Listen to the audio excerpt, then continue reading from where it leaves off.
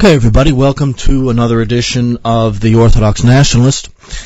Today, we're going to deal with something that's of immense importance to me, something that I've concerned myself with for a long time, and that is a reasonable and rational defense of agrarianism and the agrarian life.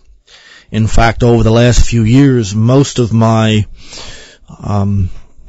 political and philosophical vision has now found itself being resolved around the question of the agrarian world and the regeneration of small towns. This is very much an American issue, where most of the small farmland has been destroyed, has been taken over by two major firms, Archer Daniels Midland, which is one of the main architects of globalism from the American point of view, and ConAgra. And the U.S. Department of Agriculture has made a deal, both with ConAgra and ADM, that they will divide American farmland between the two. And they go state by state as to which areas they will put out of commission and then take over. So it is quite legitimately a federal government movement, along with ADM and ConAgra, to destroy American small-town life and American small farms. None of this is accidental. It has to do with the complete federalization of the food supply. In the process, Archer Daniels Midland and ConAgra have dumped American grain and other American foodstuffs on the market, especially in Latin America, with the idea of driving their small farmers out of business.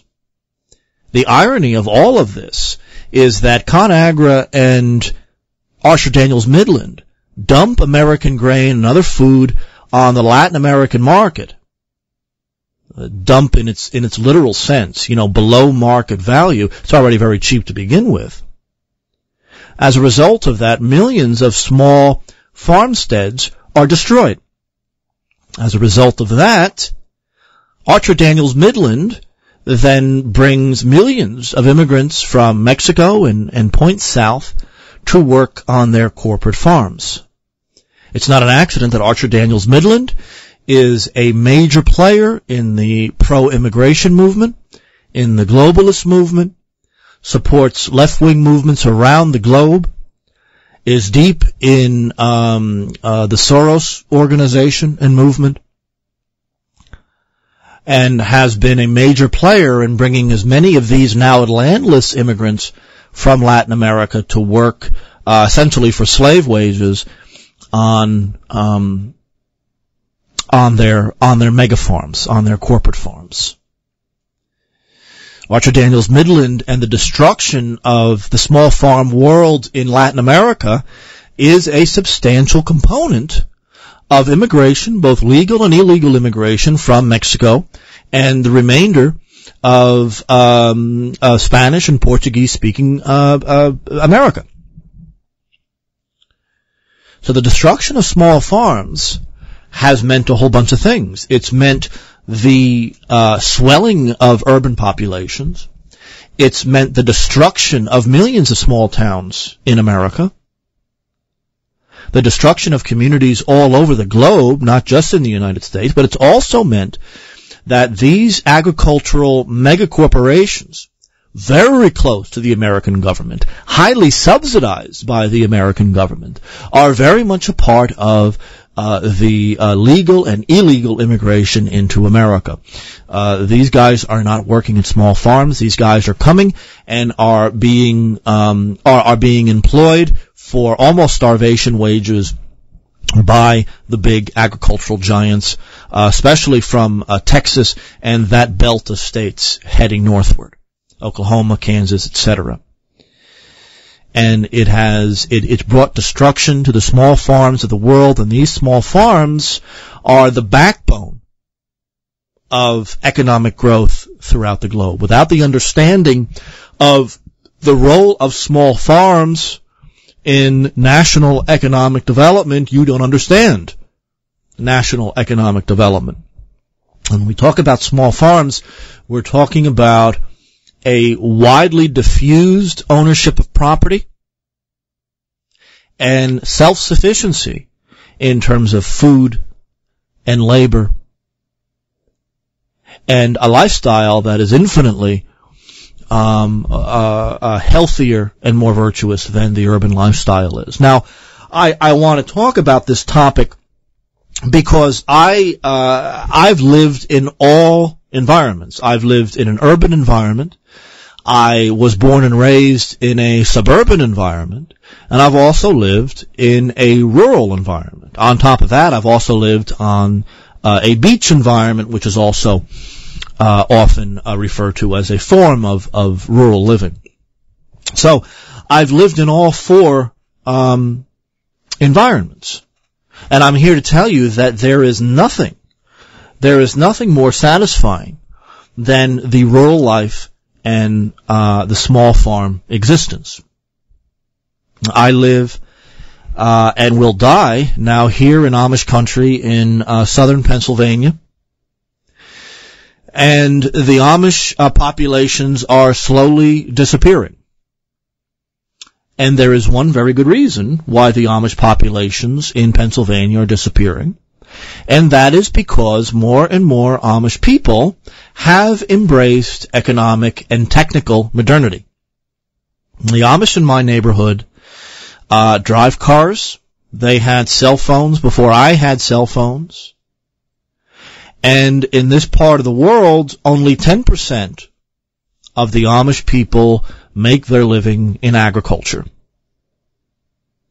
Once they embraced modernity, once they decided to embrace the American way of life, they learned things that they never knew before. They learned what debt was. They learned what usury was. And because of their embrace of technology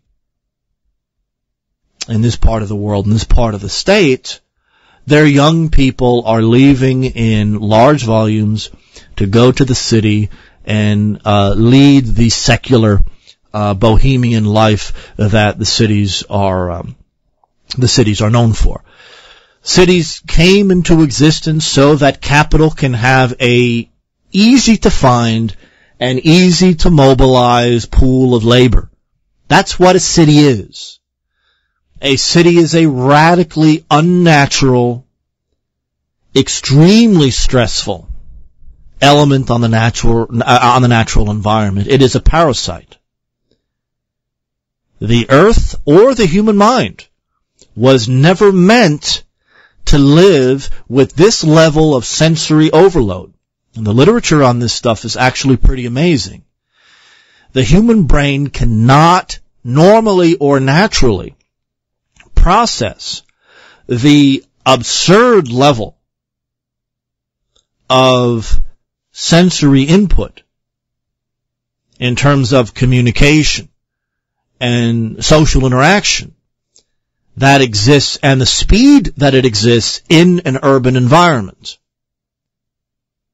And this has been linked to schizophrenia, it's been linked to bipolarity, it's been linked to depression. That the urban mind is constantly in sensory overload, and this leads to extreme levels of stress and all sorts of psychophysical problems. The urban world is unnatural. There is no infrastructure that can properly process the level of building and the level of sewage and the level of waste that a megacity can produce. And city dwellers, I was one at one time, have just gotten used to the filth and death around them. And these idiots come out into the country and they smell manure and they say, oh, how terrible this is.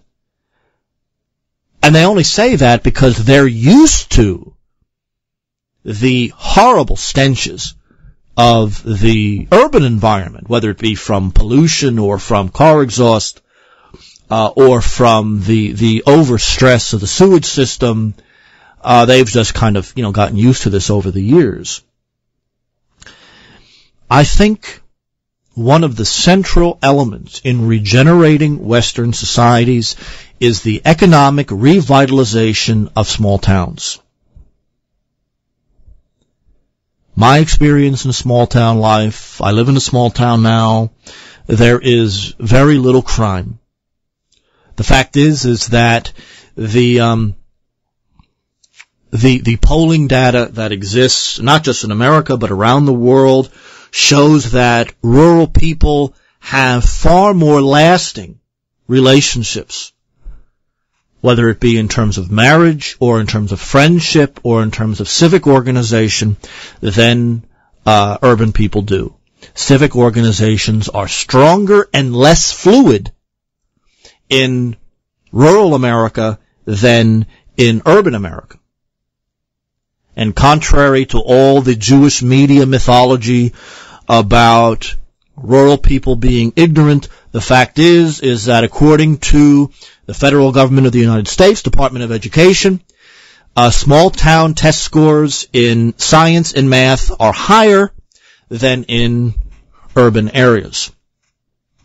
Teachers in rural schools stay longer and have higher rates of job satisfaction than urban teachers do or suburban teachers do. There is also substantially less depression and mental illness in rural areas than either suburban or urban areas. Needless to say, of course, the benefits of rural living include much lower taxes, cheaper homes, more land, and more land that's, much less expensive, and as a result of that, far more privacy and solitude than you would have in an urban environment. Less well known, those are fairly well known advantages of country living, but less well known is the fact that the bureaucratic mentality doesn't really exist in rural areas. Bureaucracy is usually very small in rural areas and is only used when necessary. And in the country environment, there's also substantially less coercion. There is far more freedom in a rural environment, simply because most of these communities are more or less self-governing. There are very few, to be honest with you, there are increasingly less and less rural police departments. And as a result, it's either up to the county or the state to patrol these areas, which means, in real terms, that there are far fewer government officials per person than in urban areas. And simply put, there is a much smaller infrastructure of control and coercion in the rural world as there is in the urban world. The urban world is, in America, a police state. The city of Chicago is the first city to completely cover every square inch of its public area under video camera surveillance. That's now been imitated by most American major cities, where every street, every sidewalk within the corporate city limits is now under 24/7 video surveillance.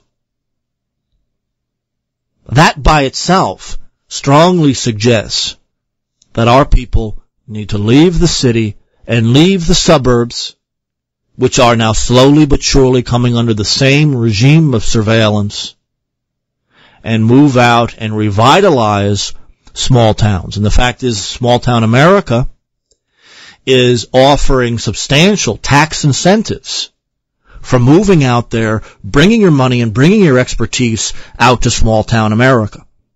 Small towns and the counties that contain them are fighting back. And they're offering substantial incentives for people to return to their roots, and all of us have roots in the rural world at one point in our development or another. This is now the time to do it. The fact is that rural labor, poll after poll shows that rural labor is far more satisfied and happy with their life and their situation than in the suburbs or in the rural environment. The fact of the matter is that rural populations are happier. And the polling data seems to strongly suggest that rural people, even when they are poorer than suburban or urban people, are happier, are more contented. And one of the reasons for this is a very strong sense of security. If you are poor in an urban environment, you are dependent on the state. If you are poor in a rural environment, you depend on each other. This is a long-standing benefit to rural societies that has been grudgingly admitted according to the academic literature on the topic. The main reason that rural people are happier than urban people and suffer less mental illness than urban people, the main reason is the sense of security and cooperation, and the two, of course, are very closely related, that rural people have that urban people do not. Teamwork and cooperation is a normal and accepted part of life. It's understood that when you move into a rural area, you are expected to join in various cooperative organizations and societies in the area. Poverty, putting it differently, is a lot easier to bear in the less expensive, more cooperative world of rural America than it is in the high-tax, high-expense world of urban America. Politically speaking, rural communities have a great benefit in that any citizen who is active civically in all the different organizations that rural towns still maintain. Many of you travel through Nebraska and Kansas and Missouri as often as I have, you see that even towns between 500 and 1,500 people have dozens upon dozens of functional civic organizations. These alone are constantly cooperating and assisting people who don't have the normal means of life that they do. The poor are far better taken care of in these areas than in the urban environment where they are dependent upon the state. Any person in rural America, civically organized, civically active, has very easy access to the halls of power. Where I live, I simply wait for my kids' football games. There I could speak to the mayor. I could speak to a councilman. I could speak to a freeholder. Because they're all there, because their kids or grandkids are all playing there too. I could go sit next to him and I could ask him questions and I could give my opinion. This happens all the time. In fact, it's a normal part of life. This isn't some romantic picture painting here. This is the reality of our small town life. I could see my mayor in the supermarket. And if he gets me mad, well, I'll tailgate his pickup truck and get him really mad. The political access and the ability to get your opinions heard is so easy in small town life. A lot of young people, they're born and raised in small towns, and the first thing that they do when they turn 18, 19, 20 is they want to go to the city because they think it's exciting and fast moving and they just can't wait, But the statistics show,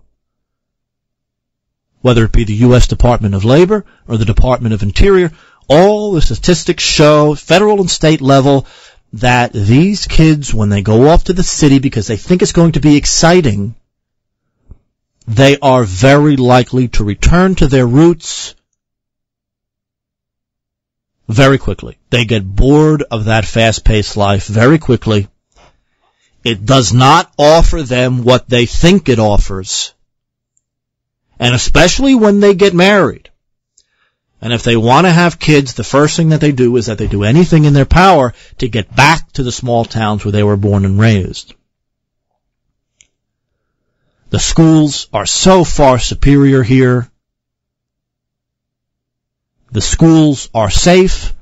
The schools are more or less drug-free. Although I want to mention that some of your major drug lords are using small towns as drop-off points because they realize that counties and small towns out in rural America don't have the ability to fight back the way that municipal authorities can in the big cities. That was the case in the 90s. I think that's died down a little bit now, but I know that in southern Nebraska, a lot of these drug dealers were using small towns because they are under less surveillance there. So, for this first half of the program, I just want to remind you of the significant benefits of small town life. The naturalness of it. In other words, that the human frame and the human mind and the human sensory organs are not attuned to the fast pace of life in urban environments. Sensory overload and overstimulation leading to insomnia and mental illness, this is not an uncommon connection. And there's a substantial literature out there concerning this connection between sensory overload, the human brain being forced to move faster and process information far faster than it was designed to do, and absorb information quicker, that connection to mental illness, obsessive compulsion, insomnia, sickness, premature aging, the literature on this subject is surprisingly substantial. We are not meant to live in this style of environment. Our bodies and minds are not connected. They're not wired in that way. Cities exist primarily as a pool of cheap labor for capitalism to use, or socialism to use. Either way, that's what a city is. It's a way to keep workers stupid, to keep them under constant surveillance, and to keep them under constant control.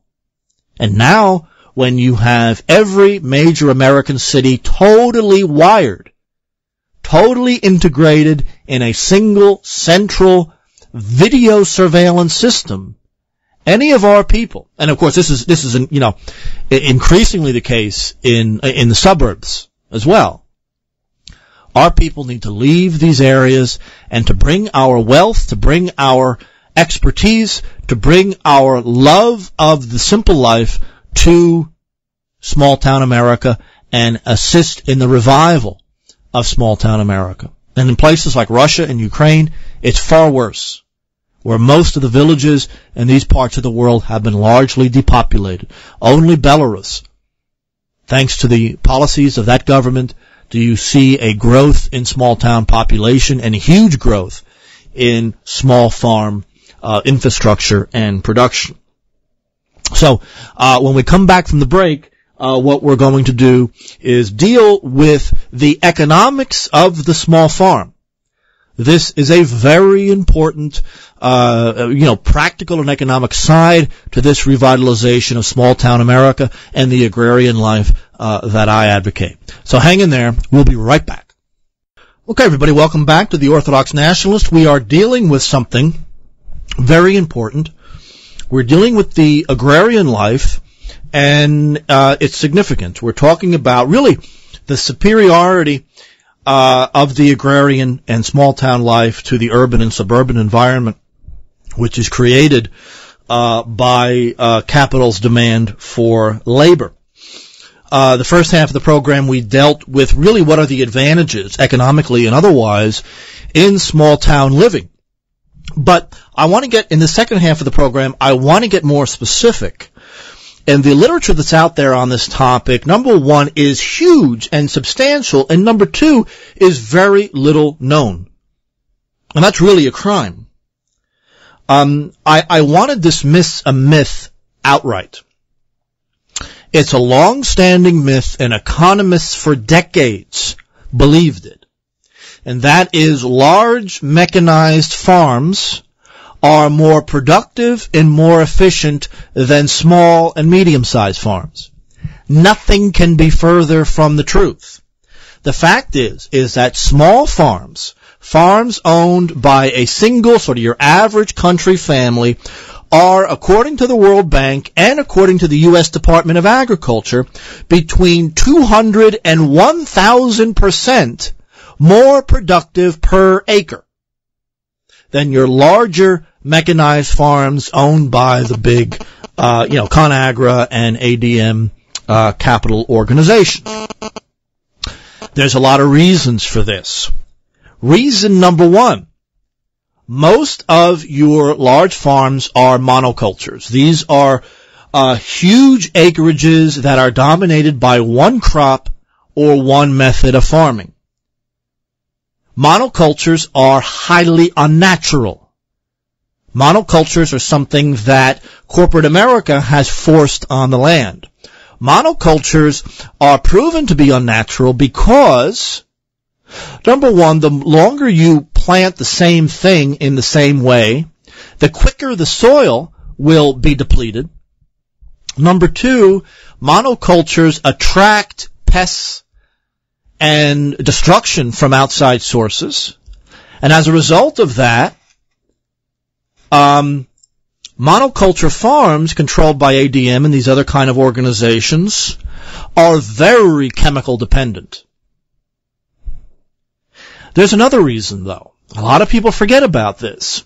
And I know a lot of small farmers. I'm not saying anything here in these programs that I haven't seen myself.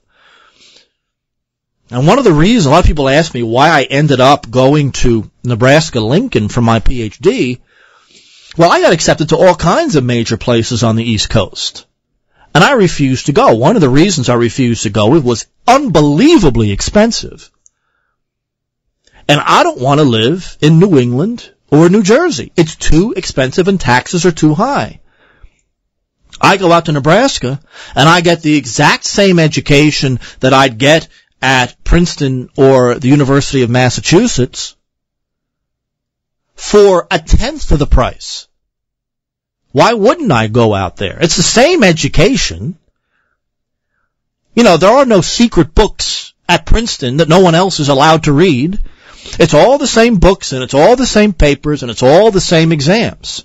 It doesn't make any difference whether you go to the University of Wyoming or Harvard. It's the exact same books, and the exact same people, and the exact same ideas. And whether one school is more difficult than another is based on whether the individual professor is more difficult. And you have easy professors at Harvard, and you have very difficult professors at the University of North Dakota. It's not a university policy, it's a professor policy. So this whole thing, you get a better education at Harvard than you do at Oregon is absolutely ridiculous. There is no evidence one way or the other. It's all the same stuff, no matter where you go. So given that information, I said, well, I want to go to a place where I can live in a less expensive, low-tax, rural-style environment. And that's exactly what I did. And all these years later, I wouldn't have done it any other way. There's another reason why small farms are more productive and simply produce better stuff in terms of quality. And that is because the quality of the labor in small farms and lower medium-sized farms is far superior than usually the migrant labor that you get at the big ADM and ConAgra farms. An individual, the family owning a farm, it is a labor of love. For all the farmers that I've met in my life, whether they be cattle, whether they be grain and rye, whether it be dairy, no matter what kind of farmer you're talking about, I have never met a farmer that wasn't happy in their work. they were insecure. They were afraid that, they couldn't pay their debts or that ADM was going to move in and destroy everything. But in terms of their daily work, they are a very happy, very satisfied group of people. It is a very rewarding form of labor. It's hard work, but it's very healthy work. It's not weird to go into rural Nebraska, and I've seen this with my own eyes a million times, guys in their mid-80s working very hard, repairing fences, working on cars and trucks, working out in the fields. These guys are physically active. Their diet is far better, and as a result, they are healthier people. And so in the mid-80s, to be strong and to be working on this kind of stuff isn't that outrageous. It's not that crazy. I've seen it all the time. The form of labor that exists at small farms is a completely different style of labor than exists in the large farms. Small farms, you're dealing with family labor, friends and neighbors. Occasionally you'll find like a part-time worker, usually an older guy who may have sold his farm and kind of works part-time in a few different places. I've actually seen that quite a bit. On the other hand, in a big farm, what you're looking at is migrant labor, guys brought in from Mexico and Guatemala and everything else, to work for slave wages on the farm. Large farms, when the ADM or ConAgra or one of these related groups, when they move into a small town to take over the labor, to take over the farmland, they destroy the town. This is something that the U.S. Department of Agriculture has noted more than once, and internationally, the International Monetary Fund has noted this more than once. That a large farm, when they move into a small town, will destroy the small town. They will replace the native labor with immigrant labor who will work cheaper. This happens not just in America and Canada. It happened in Brazil. It's happened all over the world. The World Bank and the IMF have also noted something else about the nature of small farms. We talk about small farms, we're talking about the real essence of what the agrarian world is. This diffused idea of property ownership, where more people own small plots of land rather than one or two people owning huge plots of land. Those are two different worlds. Those are two different economies. The former is the agrarian world. The latter is this idea that mechanization and technology should take over farming with a far lower quality, both in terms of the produce, very low quality compared with small farms, as well as the quality of labor itself and the happiness of labor. Small farmers are happy people. It's rare to find mental illness, schizophrenia, insomnia, premature aging. For these people who own their own farms, these kind of things are very, very rare. Why? Well, they're out in the open air all the time. They're breathing healthy things. They're eating healthy things. They have usually a lot of friends. They have a close-knit neighborhood. There is a connection between clean air and a clean mind. I know it sounds trite, but it's true. There is a close psychological connection between the quality of the air you breathe and the food you eat and how your mind operates. There's no doubt about it. It's a very common sense kind of a thing.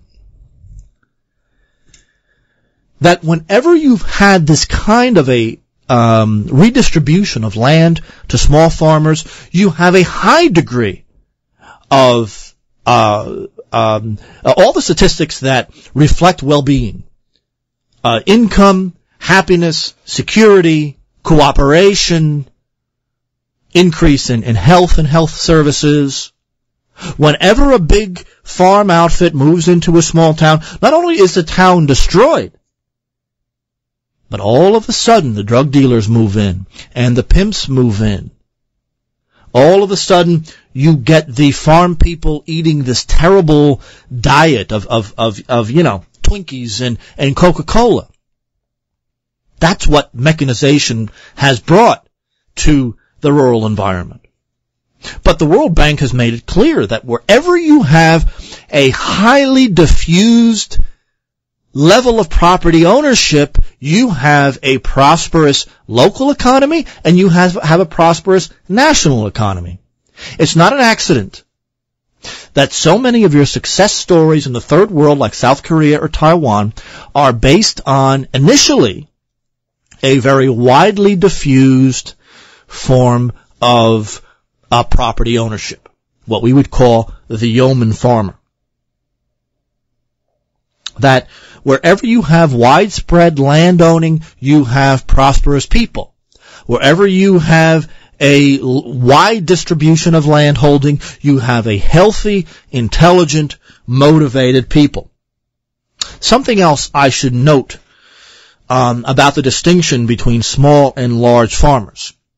Most of the subsidies, about 70% of the subsidies from the DOA, the Department of Agriculture, goes to corporate farms. ADM and ConAgra are financed by the federal government. As a result of their subsidies, they are terrible stewards of the land. Small farms produce very little waste, because even the sewage system can be used for biofuel. You know, so instead of like when you go through Manhattan, I used to live very close to New York City. You see sewage, pouring out onto the streets sometimes. In places like rural Nebraska, some of that sewage is actually used to fertilize the land. It's also biofuel that can be used for its hydrogen, and it can be used for its energy. It's a beautiful cycle. For a city dweller, it might sound disgusting, but of course, you city dwellers will go out and you'll see sewage in the streets and think it perfectly normal. I've seen it in Manhattan before. I've seen it in Brooklyn. I've seen it in the Bronx. This is, unfortunately, it's normal. And in the cities of the third world, they're essentially drowning in sewage. The fact is, large farms, ADM, ConAgra, large farms are destroying the topsoil. About 90% of American topsoil is now gone. This is because large farms have bought up the farmland and have no incentive to husband their resources because they're being subsidized by the federal government. Most farm subsidies are going to these mega farms, and as a result, because they're being subsidized, they have no incentive. The waste just gets dumped into lakes. And, they're all ignorant yokels anyway, so who cares if they die? And that's so common in, the Jewish entertainment industry in this country. The ignorant country people, they probably should die off anyway, And so ConAgra dumps all this crap in the water. They have all the intense chemical, it's really chemical culture. It's not agriculture. And, they have destroyed the land. They have destroyed the topsoil. And if they continue to expand into small farm areas, they will exhaust the topsoil of this country. In the last 50 years, 90% of the topsoil is now gone. It'll take another few decades for the last 10% to be destroyed, and in which case only highly chemical-intensive farming will be able to produce any food in this country. The fact is that small farms are tightly integrated. You usually have, at least in the American Midwest, you usually have different cultures happening at the same time. You have agriculture, you have cattle and dairy, and then you have your typical, oats and barley and rye growing. And as a result of that kind of diversity, you have less need for chemicals because you have far fewer pests, and you have a great degree of labor satisfaction with their work. It's not mechanized factory labor like it is in Archer Daniels Midland or in how the Soviet Union tried to mechanize agriculture. It is the real agrarian environment. And so small farm labor quality is far higher than you have in the more centralized mega farming. The integration of the small farm is producing higher quality at every level. Labor, income, job satisfaction, and this general happiness that comes from the small farmer's existence. The only real stress is that Archer Daniels Midland is going to come in and destroy the area. Now, here's the thing. As the years go on, as agricultural capital gets more and more expensive, and I'm including chemicals and things like that in the process, you have areas in America where capital is very expensive, labor is very cheap. The fact that labor is cheap is no big deal because these are very low cost of living areas. So it doesn't make any difference. You know, in central Nebraska, a $20,000 a year salary is a substantial salary. And you could live fairly well making $20,000 a year. When you have places where capital is expensive and labor is inexpensive, that is a place where small farmers can thrive. So it's not over. This battle is not over yet. Archer Daniels Midland needs to be confronted by the federal government and needs to be broken up and their land redistributed to small farmers. I say that to increase production. I say that to increase the labor happiness and labor quality of small farms. I say it also to decrease the amount of chemicals and destruction of the topsoil and destruction of the agrarian infrastructure that Archer Daniels Midland has brought wherever they have gone. Wherever ADM has gone, they have destroyed the land, they have eliminated the topsoil, they have destroyed the aquaculture of the area, they bring in third world laborers who live on site. So they're essentially squatters getting pennies a day. This is slavery. This is absolute slavery, except in this case, the slave owner doesn't have to feed and clothe their labor. Wherever ADM and ConAgra goes, this kind of destruction happens, and they're doing it with federal money. These groups need to be sued, and their land needs to be redistributed to small farms. Small farms are better, they're happier, their produce is superior in terms of quality, and their productivity per acre can reach up to 1,000% greater than in ADM's farms because of their lack of interest in monoculture. So, I'll repeat it again. You have this irony where Archer Daniels Midland will dump its grain into the third world at below market prices. As a result, will destroy the small farmer in the third world, and then ADM will bring this now out-of-work small farmer into America to work for slave wages on its mega farms. And frankly, I'm sick and tired of these well-connected globalist agricultural organizations getting away with this. They've been doing it for decades. Archer Daniels Midland has been at the forefront of globalism, global taxes, the centralization of food supply, the development of all of these chemicals, and their chemicals really are only needed just because of their irrational farming techniques, not because they're necessary for the production of food. Small farms are far more productive per acre than the big farms are, according to every authority on the subject. ADM is at every Bilderberg meeting. They're represented on the Trilateral Commission. They're everywhere. And they are creating a universe where food is not being produced from the ground at all, as they have eliminated most of American topsoil through their irrational farming habits. As they have done all of that, they are now at the forefront of creating a completely centralized, artificial food production mechanism that, quite frankly, doesn't need the topsoil that they have done so much to destroy. But there are reasons to be optimistic. Our people should be involved in moving to small towns and rural areas and using our expertise to support small farmers. Small farmers can afford, the land in rural areas is generally not expensive. When ADM moves in, of course, they drive land prices up, which actually gives more and more incentive for people to sell their homes and move to the city. But land can be used now for wind and hydropower. Land can be used now for growing biomass crops. Even waste products can be used, garbage can be used for biomass.